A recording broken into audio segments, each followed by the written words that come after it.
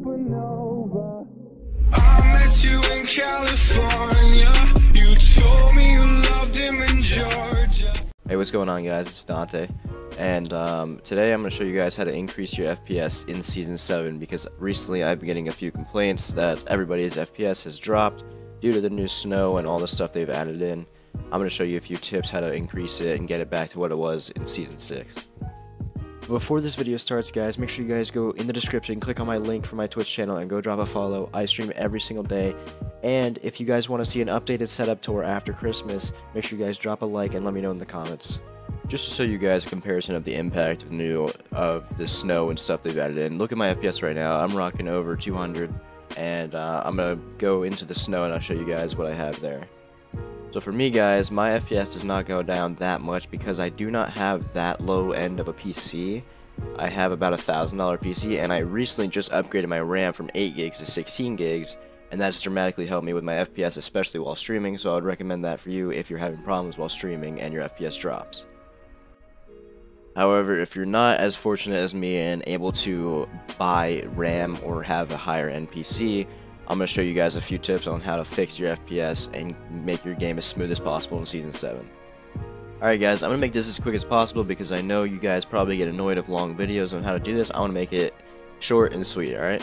So the first step, and what I've done in my previous FPS video, is you're going to go down to your search bar and type in power, and you're going to do choose a power plan, and you're going to make sure you click high performance. I think sometimes it'll be a drop down and you have to click high performance.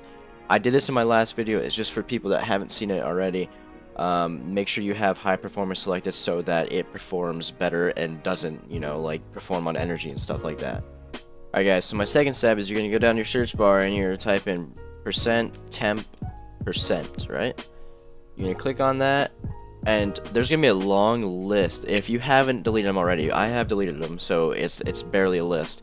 But you might have like pages and pages of these type of files right here, and what you want to do is you're just going to select them and you're going to delete them. And you're going to click skip, and it's just going to keep on doing it. I can't delete them because I already have, but make sure you guys do that. And for my next step, guys, what you're going to do is going to come down the search bar, type in this PC. You're going to right click on this PC and go to properties, advanced system settings, advanced, click settings. And I have done this in my previous video as well, but I showed you guys to click adjust best performance. However, I do custom, and I want to show you guys what I do just so that it looks, Windows 10 still looks good, like like dragging windows and stuff like that. However, it also increases your FPS. So I have animate controls and elements inside Windows checked, animate windows when minimizing and maximizing checked, show window contents while dragging checked, and smooth edges of screen fonts checked. Alright? And this will increase your performance as well as make Windows 10 still look as good as it does. Alright, guys, for my next step, I'm going to do what I have previously done in my other FPS video. However, I'm going to go in more depth. So I have a lot of people complaining that they can't, or they try to do their stretch resolution, it just doesn't work. So what you guys want to make sure you are on is full screen. If you're in windowed full screen or windowed, it's not going to work. So you're going to go to windowed full screen, make sure you're on 1920 by 1080. Click apply, then you're going to close your game out. You're going to come down to your search bar and type in %appdata%, go to the folder. Then you're going to go to app data at the top, local, Fortnite game, saved, config, Windows client, and then game user settings. However, before you click on game user settings, make sure you right click on it, go to properties, and absolutely make sure read only is unchecked. Then you're going to double click on it, and what you're going to want to do is you're going to find where it says resolution size, last user confirmed resolution size, and then desired screen width and last user confirmed desired screen width. And you're going to change it to, one of my recommended one is 1024 by 768.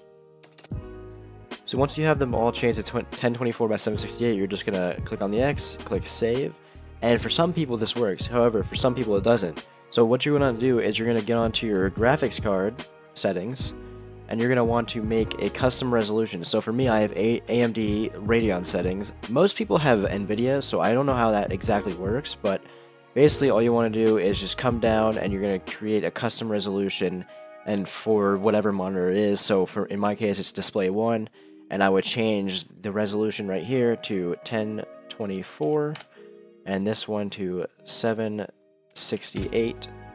Oops. 768. And then you would also change this one right here from 1024 to 768. And then you would create the custom resolution.